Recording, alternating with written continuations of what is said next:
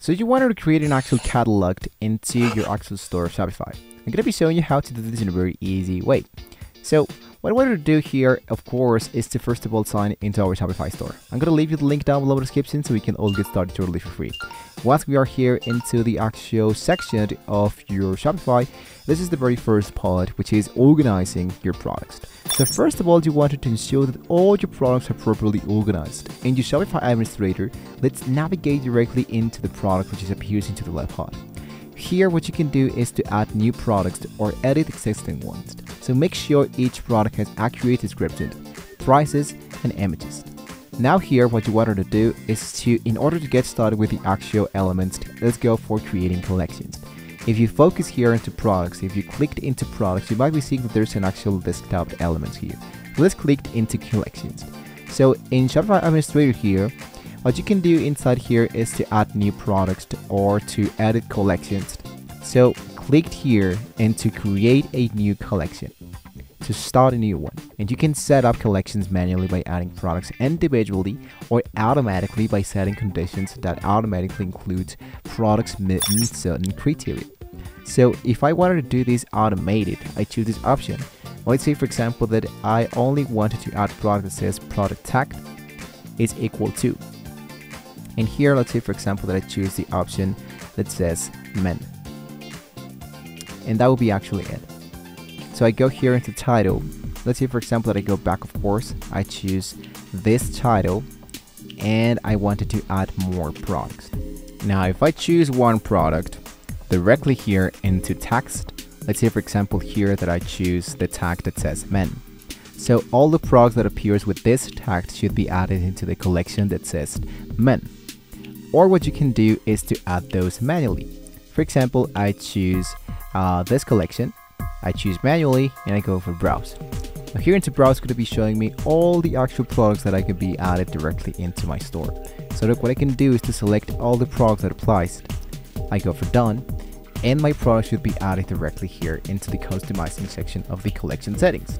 So now that we have added all the products directly here into the collections, now that we have just added all the actual collections you wanted to see into our store, it is time to customize the collection settings.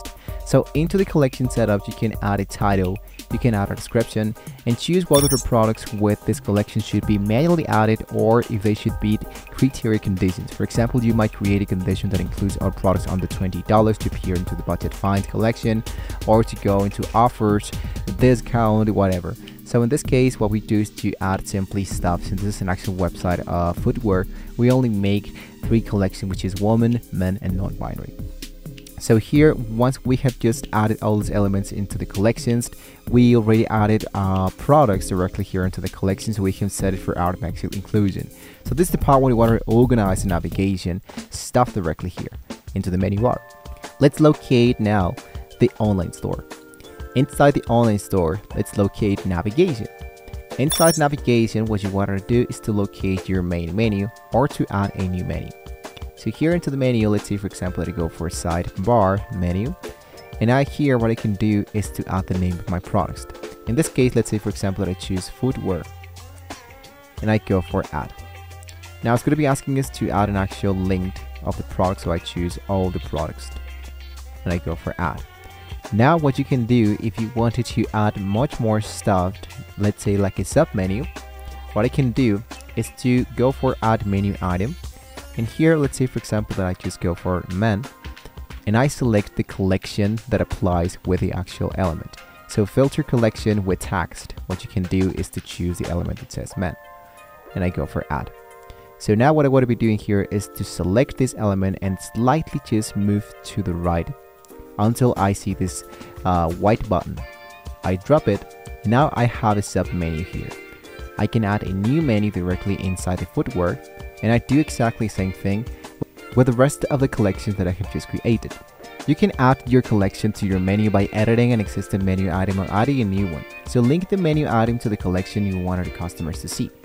And as you can see, this has been saved automatically. I can go here into save, go into my online store, and go here into customize. Directly here into customize, what we can do is to go here into the header And here to the header, what you can do is to change menu, and choose the menu that you have just created. In this case, I'm going to leave this into the main menu since we already have created the footwear.